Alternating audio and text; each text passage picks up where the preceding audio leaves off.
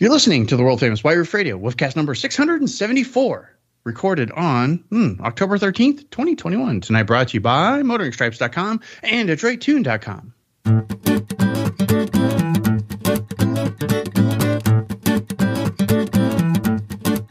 Anyway, let's get this party started, shall we? Hey, everybody, it's DB in Arizona. Brand new episode of the world-famous White Roof Radio, full crew. Nice, so rad.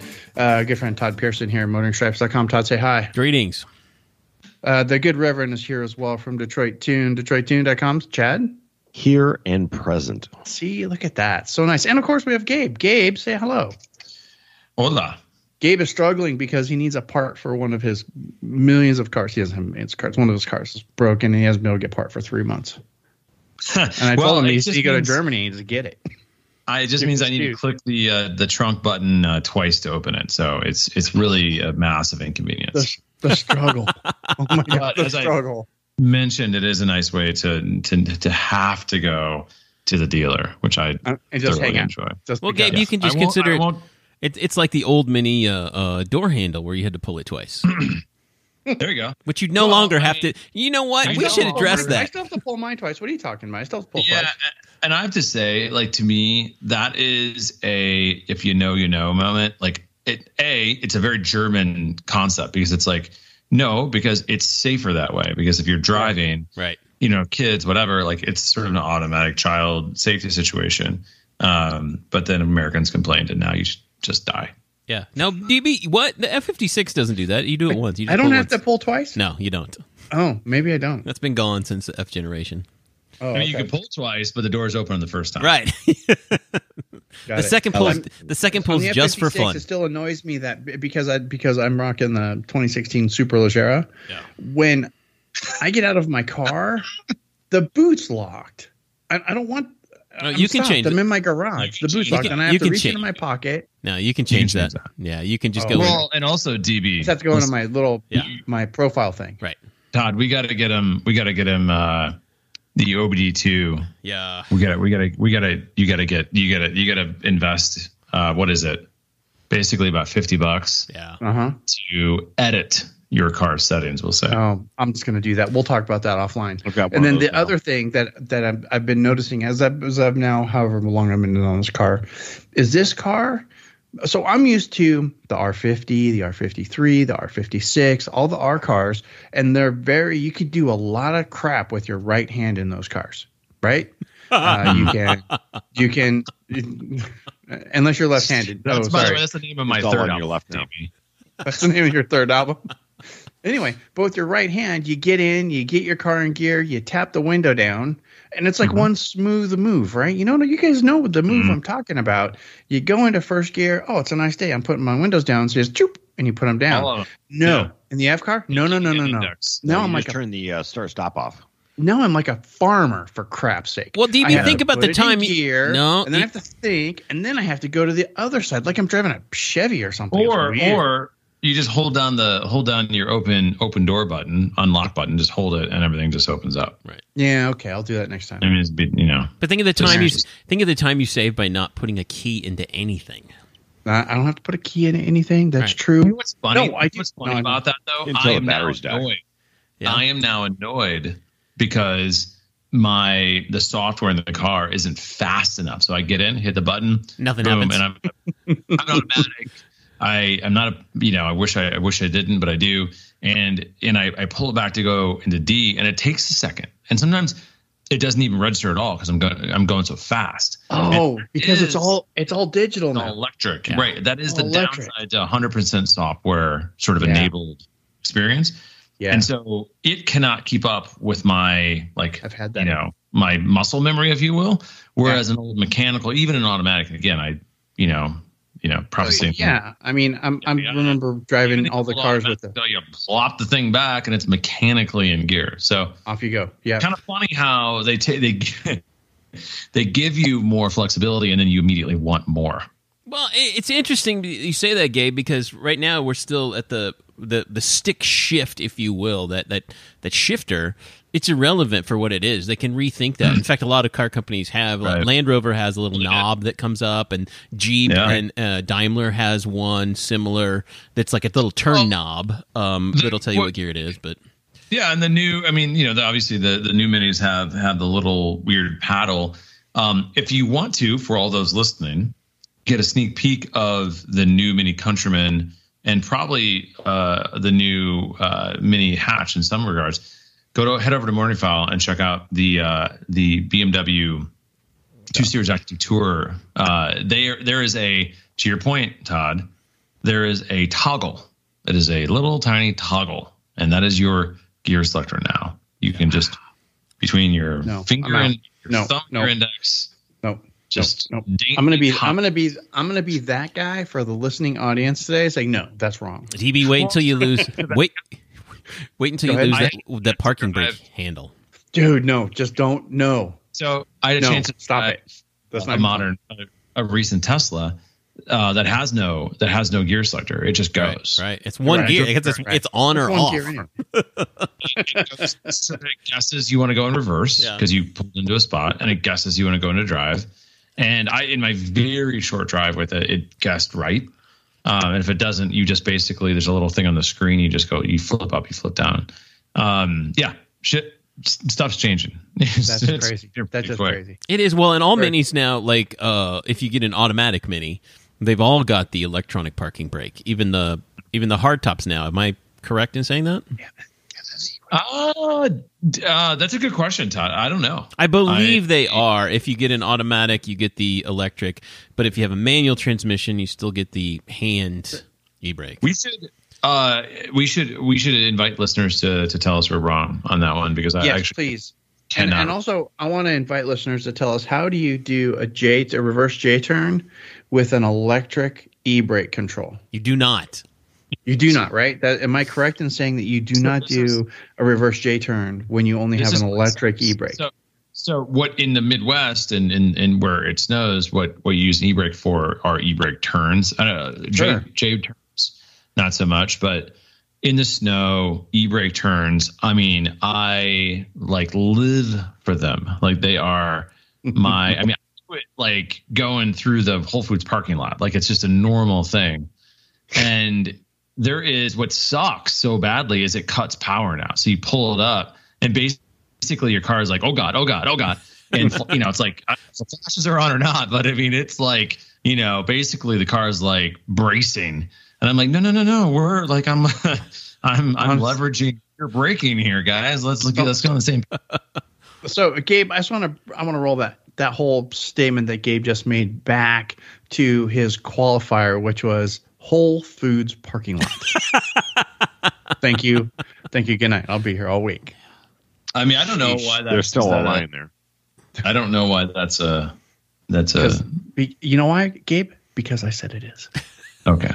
Well, anyway, that's an actual thing. Ask Todd. That's what he uses me as an excuse. Yeah. Well, anyway, because DB said I'm old school. I like to actually go to the grocery store and yeah. No, I get that. That's for a grocery store podcast, and we're going to talk about that. Sure, of course. We're going to talk about the next generation mini hatch. Is going to be split between electric and petrol. We've got an Ask Chad question for you guys tonight, and who knows what else we're going to talk about. I'm sure we'll talk about tequila at some point as well. But before we get started with any of that, I want to remind you guys really quick. First of all, I want to say thanks for taking the What You're Afraid Of survey. Very cool. I'm only saying that now because those of you who took it, thank you very much. And it's close, so you don't have to worry about it. I'm not going to have a link anymore. But anyway, thank you. If you want to follow the link, you can. You go see what everybody else answered. What I'm taking this time here for is to let you guys know that if you happen to need a job and you're in Detroit and you're a qualified ranch, or somebody who's a qualified ranch and would love to work for what is probably the most famous Mini Cooper shop on the planet, Detroit Tune's hiring. Just saying. Resumes at DetroitTune.com. Go over there. Chad could use a hand. He really could. He pays well. Get full benefits, the whole bit. Not only that, but you get to say, oh, yeah, I work for Detroit Tuned. And you know who knows who Detroit Tuned is? Freaking everybody. Just saying. It's actually kind of funny because we had a employee a long time ago who was a part-time cop. So my employee currently got pulled over yesterday in a, random running a red light, which he's like, I don't even have any idea. And the guy goes, oh, you work for Detroit Tune? Because he had the shirt on. And the guy goes, oh, I know so-and-so that used to work there, blah, blah, blah. Unfortunately, still got the ticket, which has been dismissed. But so working for Detroit Tune won't get you out of a ticket, but you'll get a shout out. So it's a very well known name here in the city. There you go. Well known name in the city and across the globe. I'm not kidding. If you Detroit Tune is the shop that you want to work at. If you're looking for a mini shop to go work for, if you're looking for an excuse to move to Detroit, near a ranch, you can go work for Chad. He's gonna hook you up. Honestly, it's a great shop. You want to work for Chad. If I turned a wrench, I would have already moved to Detroit. That's how much I want to work for Chad. I'm just saying. All right? Go do it. Resumes at Detroit2.com. If, however, you aren't mechanically challenged or you're mechanically challenged and you don't know how to work on cars, but you still need cool stuff for your car, go over to Detroit2.com. Chad's got all the cool stuff for you right there, including Space Saver Spare, including the one for the F56 with the 5 holes instead of 4, and then all the go fast bits that you want to make your car loud and obnoxious or just faster or safer. You want the roll cage. You want any of that. Chad's got it all for you over to Detroit2.com. Right. Oh, H-Port 25 millimeter comps rear sway bar. Chad, we're gonna be talking F car mods in a very, very recent episode, very soon. Yes, I have questions. Okay, I have questions. I have questions. So I don't want to do it tonight because that's throwing you under the bus, but we're going to do that. We're going to talk about it from Detroit. I have limited knowledge, but we can make it all work. Like exactly. It's very interesting. The new cars are all starting to kind of be like, well, what's your VIN? What car do you really have? Because some cars it fits, some cars it doesn't. Right. There's a lot of very specific things that will only fit one or two cars. Where like an R56 or an R57 or an R58 or 59 or even an R60, they would all use the exact same thing. Like all the R50 and 51s or 52s and 53s would all use the exact same thing. Right. All the F cars are all different. They will all use different things.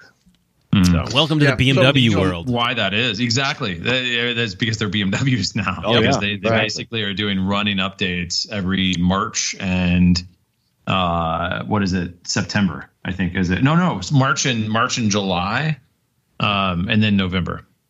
Yeah, I'm teaching the entire team. It's like, okay, if they're asking for anything specific, we need a VIN, otherwise we can't get them the right piece because. Even we're seeing tons of motor mount failures, which we'll actually get more into in the Ask Chad section. But there is at least 4 difference because it's a 3-cylinder, it's a 4-cylinder, it's a automatic or a manual. Different and which automatic and exactly. So there's at least 4 different motor mounts there, and we are secretly behind the scenes, not releasing too much information, trying to come up with a different solution for this breakage. Interesting. Very interesting. And Chad, you have to keep us posted on all that. Chad, we'll talk about that too in an upcoming one also, but I talked to one of the mini techs who's been doing it a long time. And a lot of them are, I don't want to say misdiagnosed, but if it starts to crack, it's not really failed, but there's like some cracking that you see that are like, it doesn't need to be replaced. And a lot of people replace them anyway, but it's like, that's not like the total telltale sign that it needs to be replaced. So, and it's an issue. Don't get me wrong. It's totally an issue. And the person has to complain about it. Right. We had a guy come in and is like, I feel this like vibrant, type of vibration in the that's car. A problem. This resonance. I have that. It's like, your entire motor mount is gone and it's aluminum to aluminum now. Yeah. Yes, that's what mine is right now. Fun color or fun sound, I should say. Not fun at all. Great sound, great feel. No, not at all. And then, but Chad, my questions are going to be specifically, just I'm going to put these in your brain, is I'm thinking old school. I'm thinking R50 style. I'm thinking, what am I going to get if I just do intake, exhaust, and rear sway on an F56? Okay? We're not talking about that right now. We're not talking about that right now because I think I know, and I think I'm not going to do any of it, maybe the rear sway, because I think the intakes rear sway bar on any of these cars is going to be like, swing. Yeah, the sway is actually an amazing update on the everything else is just ear candy. Yeah, exactly. And I don't think I want my car to go. You know what well, it's so hard not to talk about this, DB. I know because I've got a rear sway bar on my JCW. So I can answer. I can tell you. To me, the suspension mods on the current car are like, that's the shit. But let's talk about later. So let's actually get into that. But before we get in it, let's do it just a really quick history lesson. So back in the day, me, Gabe, Todd, we're all from back in the day, back in the 2000s, early 2000 era. We call it OG now. We call it OG because that's how long we've been around. The number one mod, besides tightening the nut behind the wheel of all the R50 and R53 cars, there's three mods that you did. Actually, we'll say three. And it was intake, exhaust, and rear sway bar. And then if you had an R53, you also got the Craven Speed reduced pulley. Yeah. Right? So you get a little bit extra boost. So you did pulley, intake, exhaust, and rear sway bar. Boom. When you did that, instant race car. Right? So that's where we're starting from. That's where we're going from. Gabe, go back to what you were talking about with the rear sway. Well, it's a very quick conversation because Todd should take it from here. But the reality is like, the Cooper S, listen, they're all fast and fun, especially manual. Yes, you can increase boost. You can do certain things from a ECU perspective, but from my perspective, tightening the suspension down and the sways. Exactly. And the sway specifically will do that. And it is a night and day difference. It reminds me of the R56 in the first few years really? They made it. It's awesome. Right. Well, the thing that I love, I've said goodbye to most of my my understeer. Exactly. Almost completely, because the thing's flat around corners and pulls right through it. So that's the biggest thing as far as the suspension goes. But the other one, DB, with the F car is I don't have near as much understeer in this car as I had in any other Mini. No, it's pretty good, and a lot of that's the electronics too that are taking you around the corner. Which I think that brings me to another theory about the JCW brakes. But on to the second part with the intake, DB, and if you're a fan like of a turbo car instead of either a non-turbo or a supercharged car, if you're a fan of this sound, then get an intake, because you will hear that all the time prominently with most of the new intakes on the F cars. Is you're hearing the turbo, kind of the blow off. Because Craven's got that really nice 3D printed one. They stick a K&N filter with it, right? And it's just like, oh, I'm a K&N filter guy anyway, so why not? But I don't want the I don't want that sound. You're gonna hear the turbo with most of the it all comes down to the ear candy. If you want the ear candy, we can do that. But again, it comes down to price. Yep. And if you're like, hey, I'm spending $1,000 in this intake, I was like, well, is that going to give you $1,000 worth of product? No. Nope. Probably not. Nope. But it's going to give you ear candy. I'll spend that money on OZ wheels before I do anything. Yeah. If you spend $250 on some ear candy and I really like this, hey, then it's $250. It's not a big deal. Yeah, I'm going to go back to the I'm going to go back to the H Sport 25 millimeter comp rear adjustable sway bar. We're going to do that, and we're going to go from there. And I'm going to do middle adjust on both sides, and we'll go from there. You'll be happy. Yeah, you'll be happy with that. Well, that's what I said. That was my setup on my R50. It was, in fact, it was that bar. It was the H Sport adjustable, and I did middle hole on both sides, and oh my god. Well, unfortunately, H Sport doesn't make an F car bar yet. Yeah. Hoping that they may come through with that, but there are a couple of other F car bars on our website, which I recommend. Any of them. So sweet. That's a great mod, especially if you're going to do track days. Yeah, or rear sway bar is where I would start with anybody when they were like, "Hey, I want to do this, suspension wise, or take corners faster." Because that will actually make more power realistically than actually adding power. We talked about that. I'll have to dig out one of those old shows, because we talked about that with like Randy or somebody, how a rear sway bar actually translated into more power on the ground. It is the cheapest mod to make you feel more alive. Yes. Especially on a track, by the way, with an adjustable rear sway bar, be thoughtful around how far you adjust it and what to expect. Yes. But as long as you get it dialed in, it's awesome. And be thankful that it's adjustable. Yeah.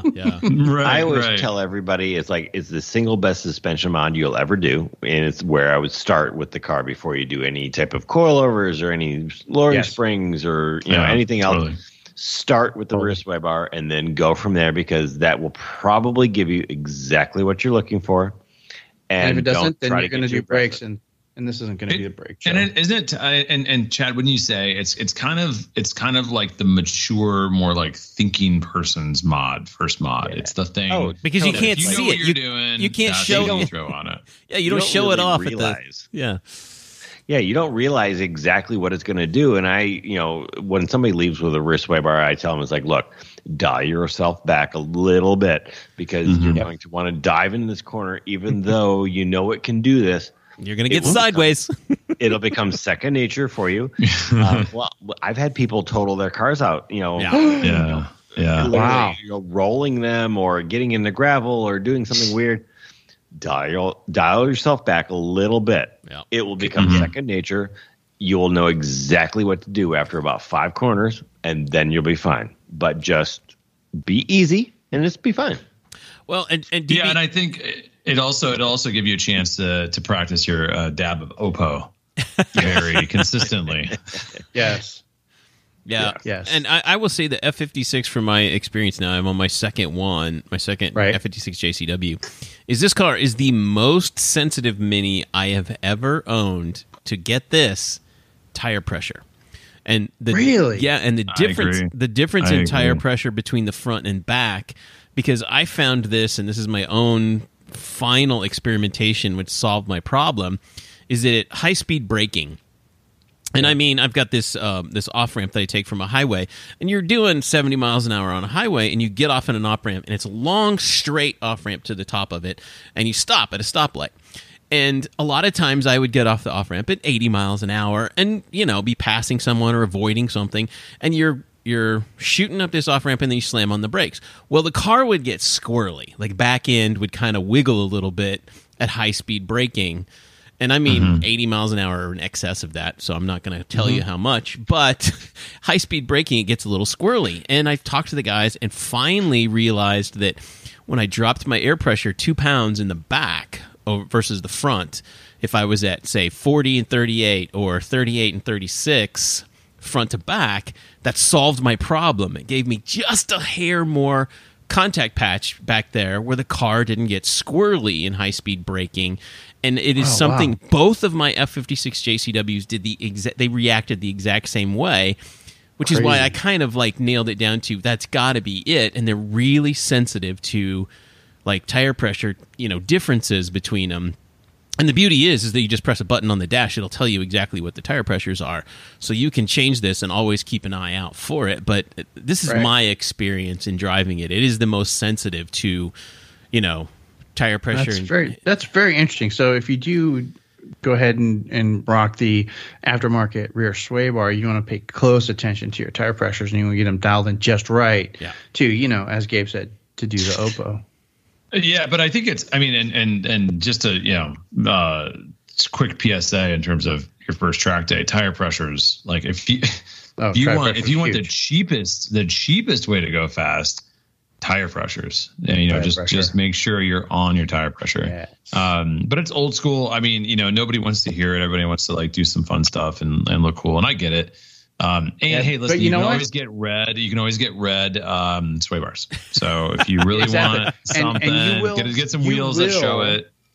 And Gabe, let's just make sure everybody knows, is once you have that rear sway bar and you've got it dialed in and you know what it does, you will look cool, because you will make a front-wheel drive car do lift-off oversteer, which basically means you'll be able to drift once you figure it out. Dude, I'll never forget the 2007. First time I did that?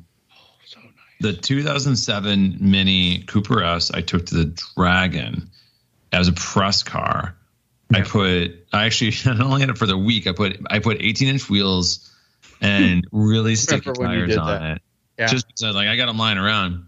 Drove it, 1,000 miles, and that thing's utterly stock. And it rolled. Like, it's not like it was like super tied down or anything, but the sway bar was so aggressive on that car, stock. Like, you could lift off oversteer all day long. And I mean, I was shocked they signed off on that from the factory. I mean, I loved it, but man, if you were pushing and you didn't understand that was a reality in that car, like, it could be a little crazy.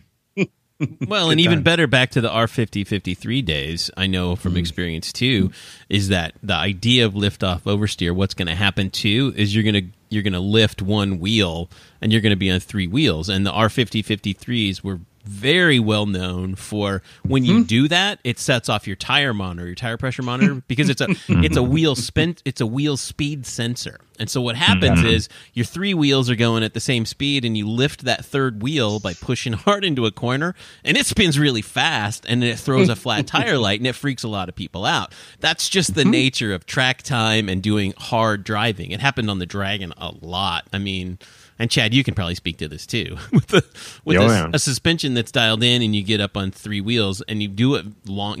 If it's enough time, it'll send the wheel speed sensor. Now that stopped in 2007 because they used a different tire pressure monitoring system that each tire had one, so it wasn't as sensitive to that. But now what happens in the F cars, if you do that, you get a drivetrain malfunction. Well, drivetrain malfunction is the name of my fourth album, by the way, because if I get in my car and pop it in, go in reverse, pop it in D, and just hit it because I gotta go. Yeah. Immediate drivetrain malfunction, immediate, and it'll work itself out. Right, it goes away. What are you doing? I'm confused. It goes away, but Nice. We've been getting a lot of cars in with drivetrain malfunctions lately, and not only F cars, but R cars as well. And yes, if you put an R car that has a bad wheel speed sensor, it will throw a ton of lights at you. Right. Flat tire lights, every ABS, tire is low, ABS lights, all of these things. Yep. Even though that half these systems really shouldn't be talking to each other, because if your flat tire light is there and you have a sensor, it knows what the air pressure is, but the wheel speed sensor goes bad, so it thinks that all of your tires are flat. Well, and it's just for it's for the lesser educated people out there who are not into any kind of track driving or performance driving, if you will. For most people, it's like, we're going to set off as many alert lights as we can because something's seriously wrong. Well, yeah, you're right. It is more conservative than we are, and there's a wide audience that buys these cars, and we're here to help them as much as many is, and so I think it definitely errs on the side of making sure everybody's safe. In fact, I think I've talked about this before. I remember when I first had my first drivetrain malfunction. Actually, it was a separate malfunction. It was more or less what happened was because I was on gravel and I was was being aggressive. The car went into a mode that more or less turned off a certain level of power steering, because it was like, I don't know what's going on, so I'm shutting it down. Nice. And the steering wheel started to feel like a joystick. It was really, really bizarre. And so I actually, I called 1-800-MINI-USA, whatever the number is. And because I thought, listen, it'd be interesting to go through the normal channels here rather than just like dial up the head of communications for Mini, and actually talk to somebody who, like a normal customer would, who owns these cars. And guys, believe it or not, like, I got connected within an hour to a Mini engineer in New Jersey who actually works on the software for these cars. And he walked me through, and this is open to anybody who calls about this. Because I actually asked about this, like, oh yeah, no, I love doing this. We all the engineers have to have a couple of hours where they answer calls like this, and they all love it because they get to talk to customers. And he walked me through the procedure, and it was like, basically turn the wheel all the way to lock this way, all the way to lock this way, hit this button, turn to lock one more time, and then you've entered a diagnostics mode. And then from there, it was crazy. From there, he actually had me reset something and then look at something else. Yep. And I restarted it, drove it a mile, and it was perfect. Yep. Wow, very cool. So it was wild, and I talked to him for a while, and he was just, super excited. Like, he knew, ultimately I told him, at some point, did you say, yeah, I'm Gabe Bridger from Motoring File? Yeah, he didn't. Well, I don't think he knew me, but he knew Motoring File, and he was like, oh man, this is great. He's like, well, if you ever want to call me, to answer more questions, but he's like, basically, like, we just love doing this. And what I found fascinating is, like, Mini's trying these things because they don't, it's logical. They want to put their experts in touch with their customers for two reasons. Number one, they want to solve the problem. And then second, they want their engineers to hear from customers. So they're constantly thinking like, okay, so this customer had this problem. How do we design this differently next time? How do we make it easier for them to sort of self-diagnose? And yeah, it was fascinating. And I have to say, I had no idea, which sounds crazy. I had no idea this program existed. Nice. So that was awesome. Thank you, Gabe. Hang on, type something. So let's just go ahead and we're going to put a little pin right here. And we're going to call this our first F56 mod show.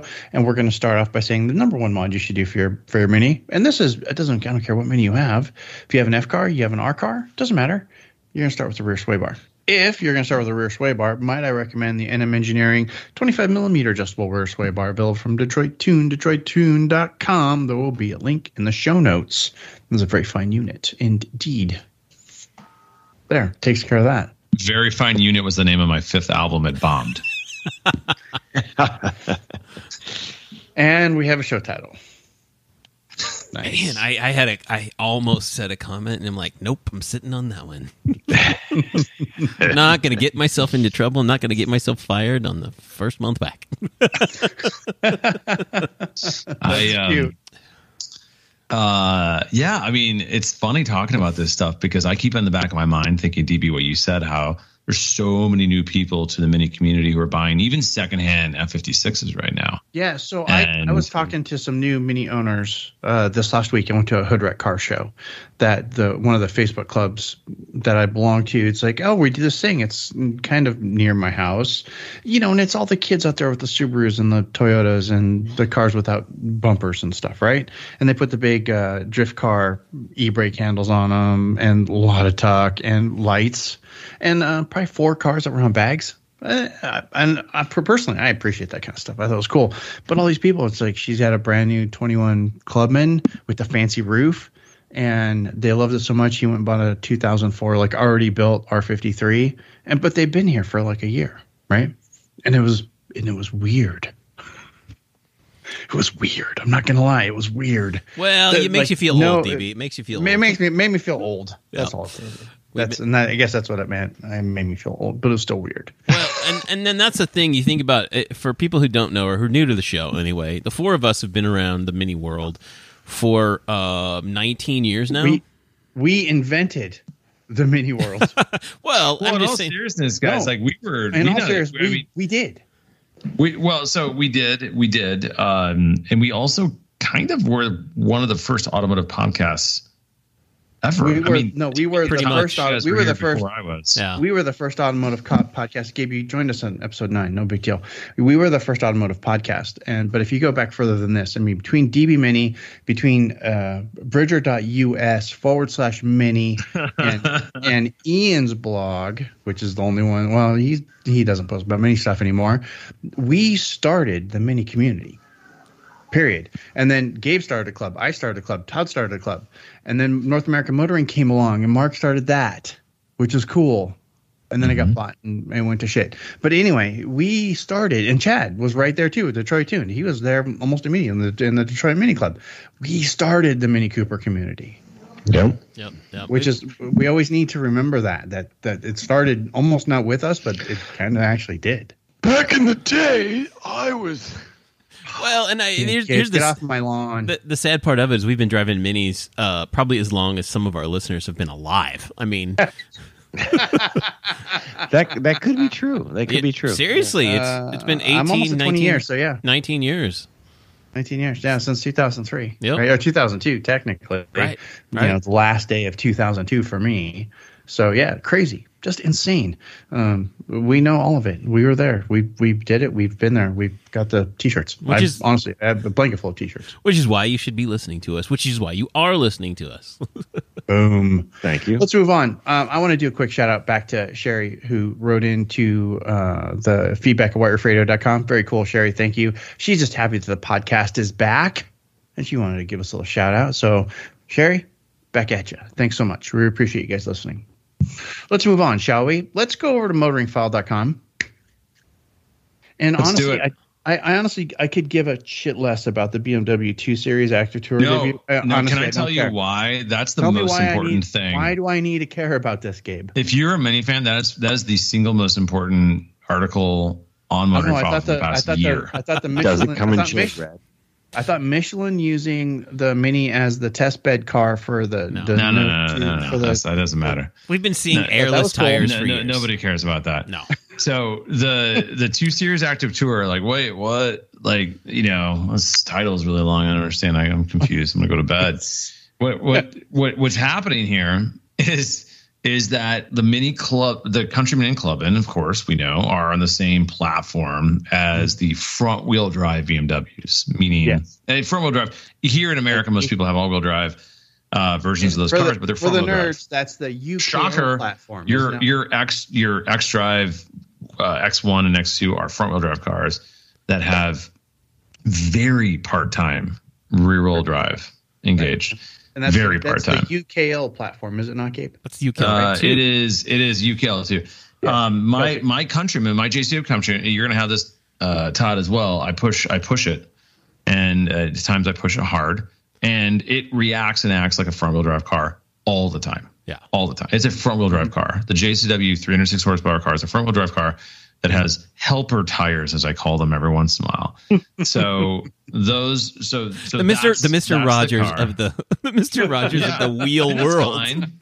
That's fine. I mean, I wish it, I wish it had a locking differential and it, I could slide it around, but it doesn't. And that's fine. It's an awesome car anyway. It's fine. So great. So we have these cars and they're great. We love them.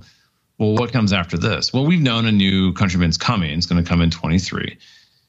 Well, how about we see a preview of basically that exact car with just different clothes? That's what we're looking at here. Right. So the 2 Series Active Tour is what they call an MPV, a multi-purpose vehicle. It's very popular in Europe. It's essentially like a tall hatchback, if you will. It's not like an SUV. The Hyundai Kona is kind of like that, and the Honda is kind of like that too. Kind of like the old Honda Element. What's it called? Jazz, I think. The HRV. No. Those are that's SUV. The old Honda Jazz is kind of like this. Ford. What was that Ford? It's gonna drive me nuts. It was like there's a tall Focus. Essentially, these are like tall hatchbacks. They usually look ungainly, and every American looks at them and like, why? Like, what contest did you lose? Like, why are you driving that? Yeah. Right. But in Europe, they're like, this is very like practical. So it is a tall hatchback. But take that away. Take the shape of it away. The chassis, the electronics, the engine, everything underneath is the new Mini Countryman. Okay. It is through and through what we will have in 2023. So it's important if you care about the Countryman, if you're interested at all in the larger minis, this is what we're going to have. So if you want a preview, go to Motorfile and check it out. And so a couple things that are pretty critical here, like, well, everything is going to be a mild hybrid for one. It's a mild hybrid. We've been talking about that since we came back. It allows for start stop easier. It's not that big of a deal. There's also going to be there's no e-brake handle. There's no e-brake, and there's no. Right now, I'm calling this. There's no manual at all in these cars, at all. Well, there's no joystick there for a shifter either. It's a different. There's toggle. Yep. There's a toggle, and in the BMW there are two very large 10-inch screens, one in front of the driver, one in the center of the car, that sort of form this like big sort of swath of display. That's and just like my Dodge pickup truck. And there is no iDrive for the first time. They've gone to full touchscreen experience, which I actually think is a downgrade. It is a downgrade. It's cheaper. It's cheaper to use. It also uses.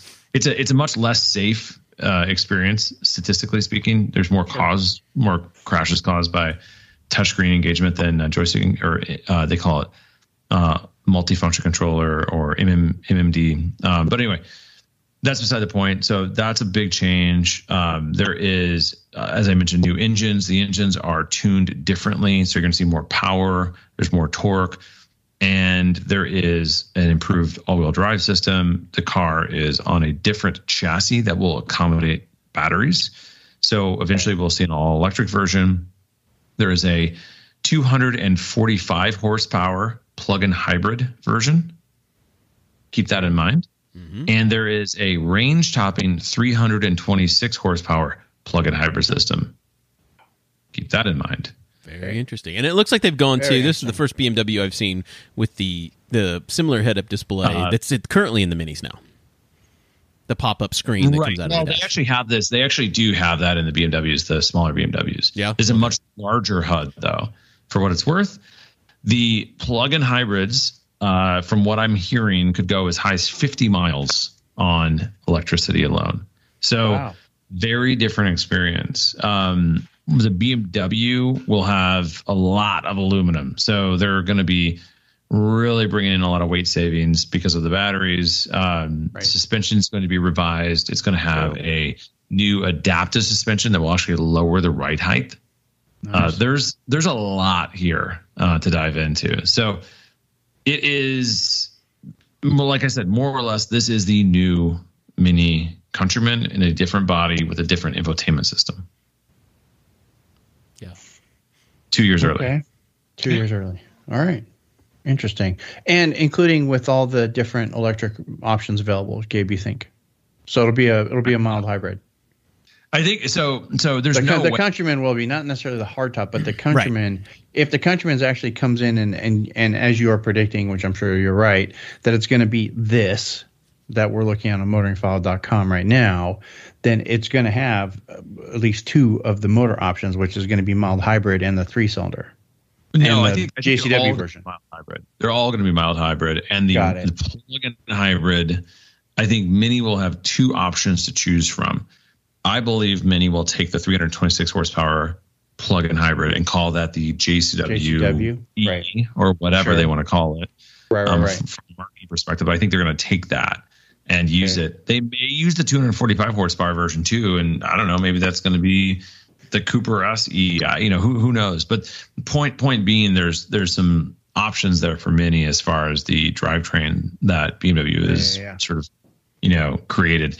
And Mini is also, a part of that. I mean, they take these things and tune them appropriately. So anyway, a lot of really interesting stuff there. I mean, there's a lot more there to check out, but it is like I said, a pretty interesting evolution of what the Countryman is currently.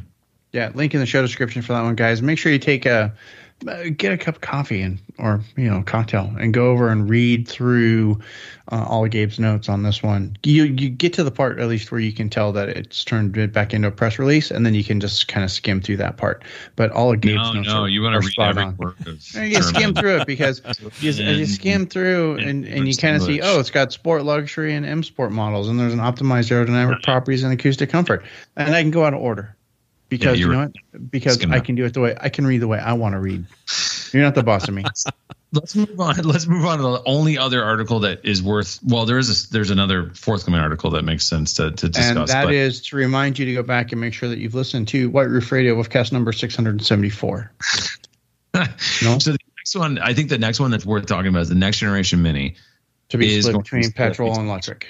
Two cars. These are two cars. And Gabe, before we talk about this further, there was a post in one of your Instagram pictures, one of your Instagram feeds this week, of what I thought could possibly be an electric Mini Cooper S. Am I seeing things? And are you just not going to say anything about it? That's right. Okay, that's what I thought. Thank you. Yeah, no, I mean it is, and they're great, and but it's not as impressive as the Rivian that was parked across. Yeah. Which is for the Shuttlecast later. Yeah, that's the I Hate Facebook podcast. Anyway, which is still an active build. That's the name of my 6th album. That's nice. Nice. So, but I think okay, we just talked about the big minis. What about the small minis? Yeah, what about the small minis? And then everybody's like, well, wait a second. Is Mini's talking all this game about going electric?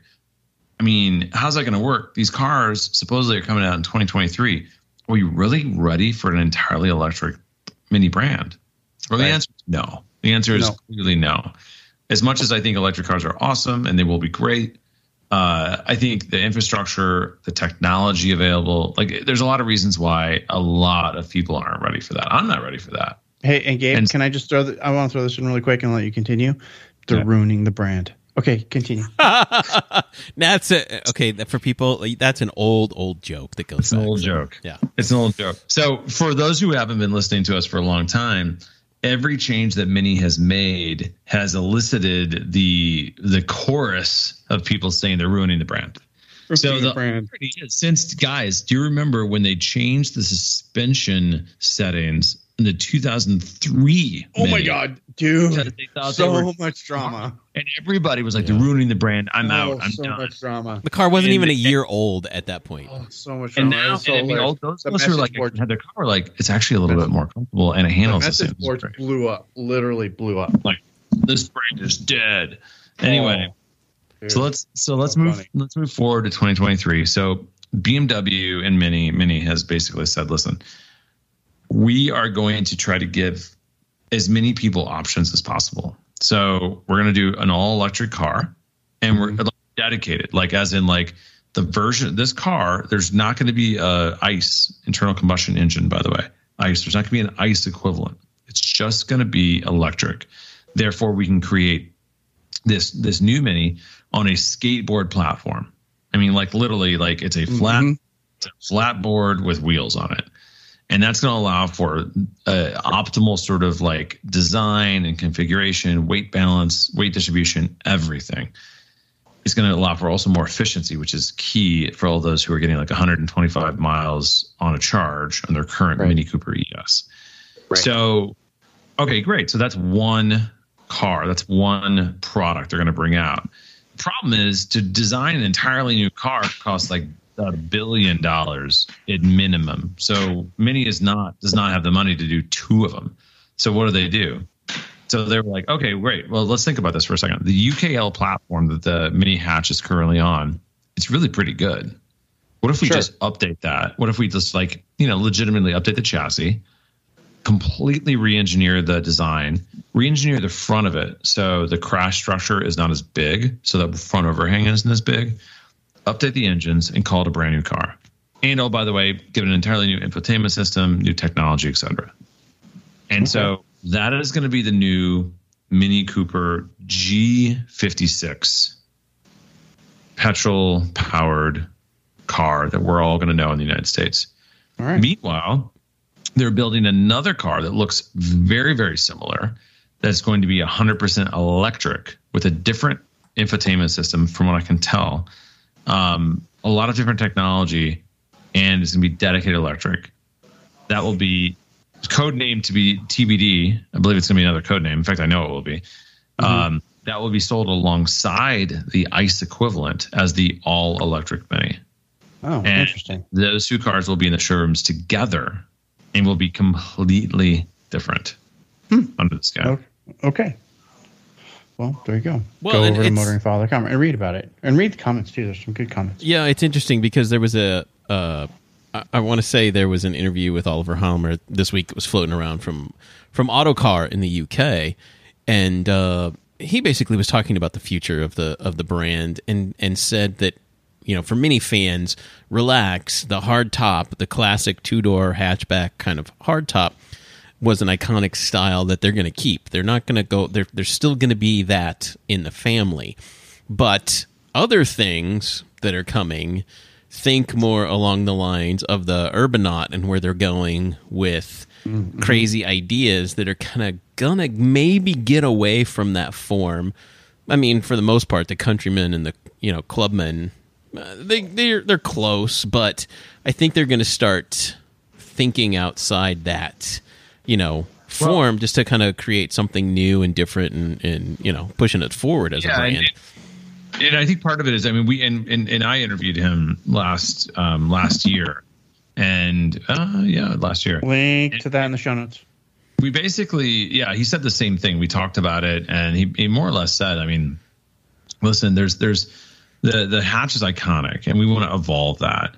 But outside of the hatch, we can be more aggressive, and we can do things that push the brand in a more modern way, which I think makes a lot of sense. I mean, the Countryman doesn't have a lot of history to it necessarily, and they're already sort of dabbling with the look of it. I think they're gonna totally go in a different direction. Yeah. So where it nets out, and this is kind of interesting. This is an article I'm actually going to write shortly here. I finally got confirmation from my second source, which I always like to wait to hear from two sources. So it would appear at this point that Mini is moving forward with those two hatches, as I mentioned. They're going to move forward with a Countryman that is going to be larger than it was before. Not dramatically, but it will be larger. They're going to move forward with a convertible as well, which is now that's 4 models, which I think is key here.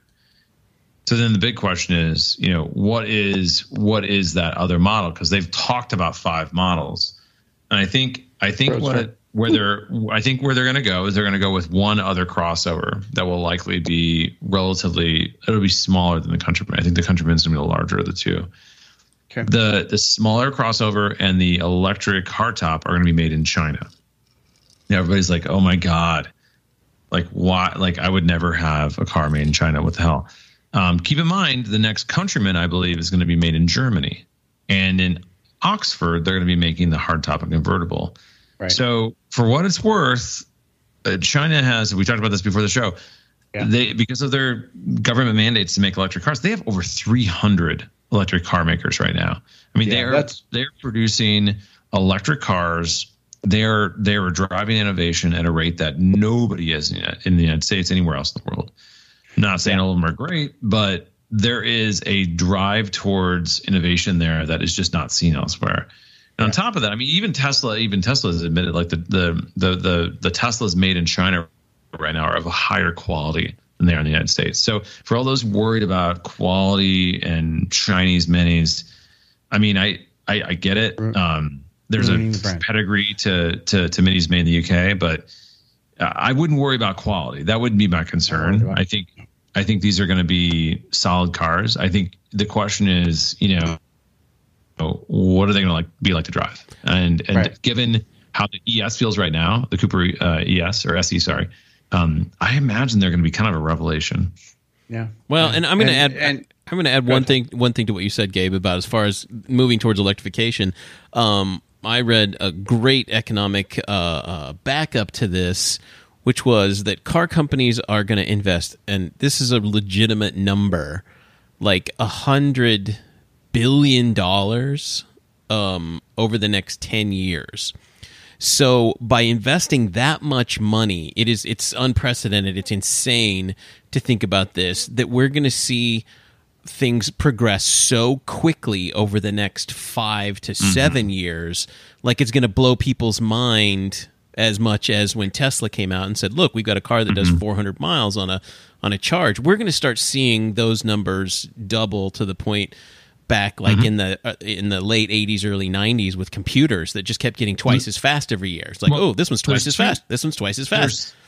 There's a couple of things that are happening there. I mean, Lucid has a car that does over 600 miles in a charge. We know that. That car looks amazing, by the way. Yeah, that's the one. I mean, in my mind, that's the one that's really cool. The new Hummer, which is a very different car, is potentially over 9,000 pounds. It's a lot of batteries. It still has a range of well over 300 miles. Yeah. Yeah. I mean, so my point is, it's got the batteries to double the size of most Teslas. My point is, like, they're driving innovation there, but just wait until solid state batteries, which will totally change the game. I mean, right now, every electric car has lithium-ion batteries, generally for the most part, which more or less are inherently unstable. They're basically the little bombs ready to blow. Just waiting to catch on fire. Right. So, I love electric cars. They're great. Just ask a Chevy Volt owner. Wait until the solid state batteries come out. I think there's going to be even more innovation there. But I will say this to sort of like top line this. Electric cars are amazing. I have 3 manual transmission cars in my garage right now that I can count, and I love classic cars. I love doing it yourself. Like, to me, that's what I fell in love with. There's something inherently, frankly, like, incredible about electric cars. It makes you feel like we've been doing it wrong for 100 years. Honestly, it really does. I mean, when you drive them, for the vast majority of people, they make so much more sense. Once we get the infrastructure down, it's a no-brainer for most people. Mini's going to continue on with petrol-powered cars for a while. I imagine the last one sold will probably be in the United States, to be honest with you, because we're going to allow for it. And they'll probably be one of the last manual transmission cars sold. I mean, this next generation, I believe they will have manual transmissions in the hatch. And they're gonna go out fighting. But I mean, the writing's on the wall. Yep. Yeah, it really is. It really is. You're right. Awesome. Okay. Stop. So we still have an Ask Chad question, but we actually kind of answered the Ask Chad question already. Sort of. Some of it. So what I want to do is I want to make sure we just do it next time, because we are at what, Todd, where are we, like an hour 10 right now? Yeah. 104. Yeah, so we're going to be at an hour 10 by the time we're done. So what I want to do is I want to do a shout out to Mr. Colton Rice and just go, hey, if you listened, you heard most of your questions were answered. Anyway, we're going to come back and revisit that first thing on the next show. Blah, blah, blah, blah, blah. Does that work for everybody else? That does. And I'm going to be at SEMA in 2 weeks. And Todd's going to be at SEMA, which means I might be driving out to Vegas. We'll work on that offline. I will be driving all the new minis in 2 weeks at a racetrack.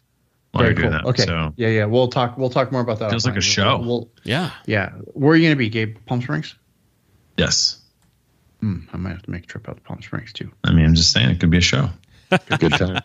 All right, cool. So we're going to do that. Let me just go ahead and I'm going to do a recap of Colton's email and say, hey, by the way, we answered all of your questions pretty much anyway. If you're asking about how often you should change your oil, pay and get it done every 5,000 miles. We're all in agreement on that.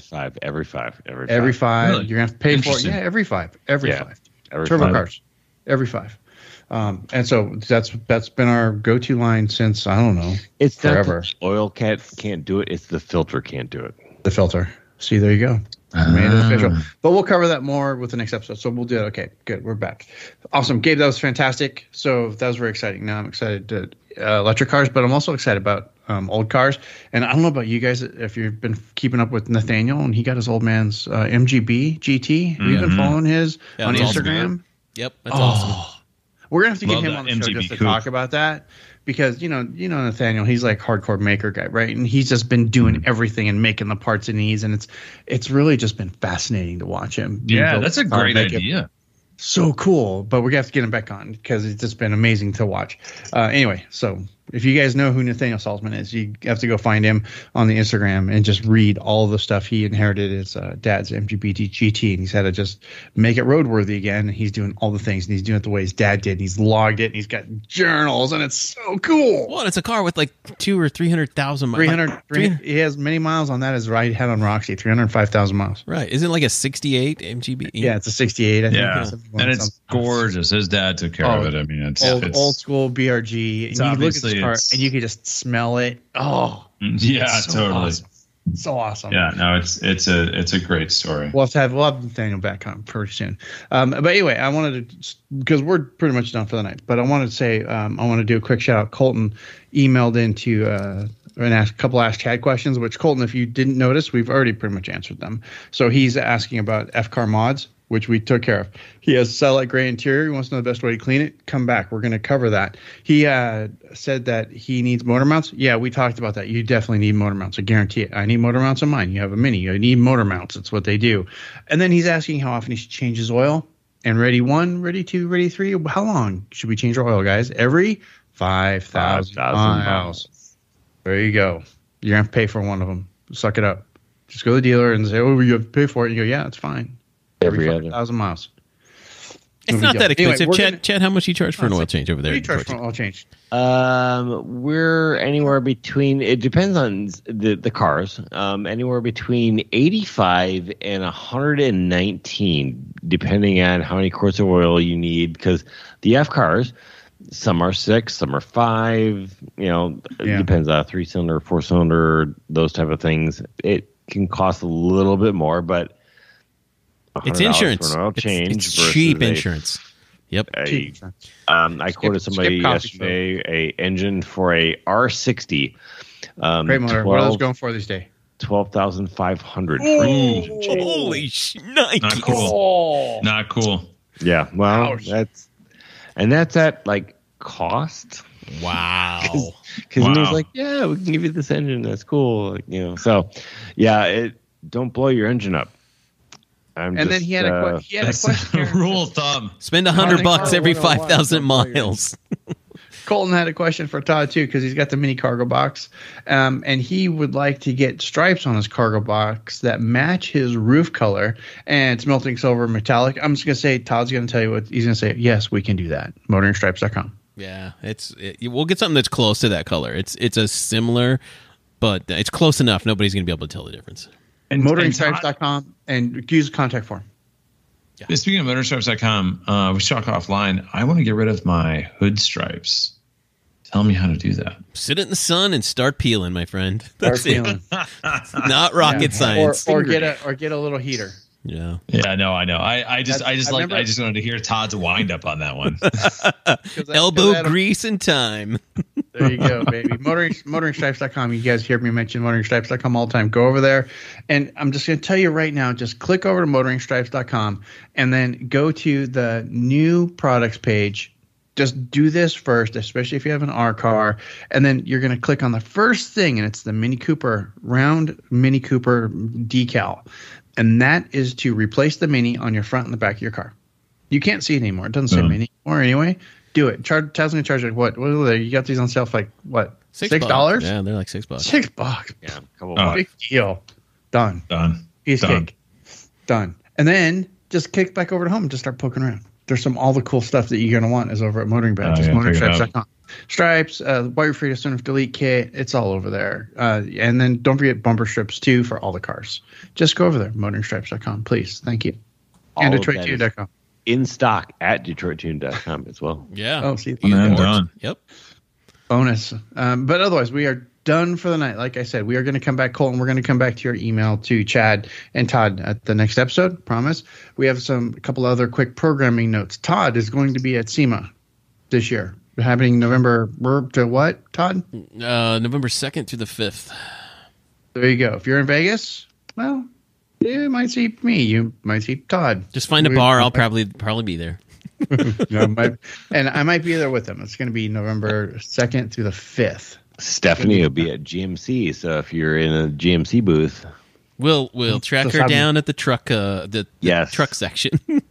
There you go. Well, it's all SEMA truck section. It is, and this is what I'm really afraid of this year. Is Jeep that, section. Yeah, it's going to be all the off-road and 4x4s because the international. SUVs. Here's the thing: is SEMA is going to be much smaller this year because a lot of the international companies basically canceled. Oh, they're not here. They couldn't get because of travel restrictions. They couldn't come, and so they've canceled. So it's going to be a much more truncated, kind of U.S. centric show. Hell, Canadians aren't even allowed here until like the 1st of November. Yeah, so, we're Todd, also are you coming? Some of the U.S. companies are still pulling out last second. Right? Really? Yeah. Are you coming as a dealer vendor? Just pulled out last week. No, I'm going as media. I'm going as White Refrigerator. You're going as media, so you got a media. Yeah. Yeah. Okay. Got it. And then Gabe's going to be driving new minis out in the desert here pretty soon. Yeah, I'll also be at the LA show too, for what it's worth, later. And I'm actually speaking at a conference in Detroit. Really? In November as well.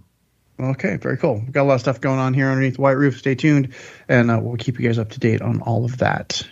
Nice. SEMA. Okay. Well, I'm going to have to try to do that now. I forgot about that. Interesting. Anyway, once more, I want to thank everybody for taking the survey. We really appreciate it. Got all the information that you need. And you can watch for those changes start trickling out over the next few episodes because we've got some great information from you guys. And you guys give us some amazingly cool ideas. So we're going to take advantage of all that here very, very soon. Just, stick around. Otherwise, I don't have anything else. Does anybody have anything else? Gabe, Todd, Chad? No. Good. Sweet. Oh, I'm out. Then we're all out. So I want to one more time just say, hey, thanks. Very cool. There might be some pre-show. It might get snuck out somewhere, maybe over at dbmini.us because I'm not doing Patreon right now. So maybe. I don't know. We'll see. Keep an eye out for that. I'll post it on the Twitter. Maybe. We'll see. Or, bug me for it. Let's do that instead. Ping White Roof Radio for the Black Roof Radio episode, and I will send you a link to download it. Because it's going to be something. Not very much. And it's going to be a Teams recording. It wasn't very black. And it's not very black. Oh, it's kind of black. Because Gabe was talking about racism. Oh well, I was no I was racist people. He's talking about racist people, not racism. I was just trying to see if I could. I'm trying to get people excited to think, oh my god, we really went like totally black, and it's not that black. Well, yeah, it wasn't really. Or white. It's going to cost you. It's going to cost you a tweet to @WhiteRoofRadio. Do it, and I'll send you. I will give it a senior races. That we can find. Yeah, but we are PC correct in the White Roof Radio family. Hardly. A little bit. Sort of. Kind of. We try really hard. Anyway, but that's it for this week, gang. Thanks again for sticking around. Thanks for listening. Thanks for sharing all the things. This is the part of the show where I like to remind you to do all the things. But first thing I have to do is I have to make that funny clicking sound. And then I say... questions, comments, or concerns, go ahead, click back over to whiteroofradio.com. There you can leave us a note in the show notes. You can also email us, feedback@whiteroofradio.com. But until next week, gang, or next time, actually, this is DB. I'm done. Cheers. See ya.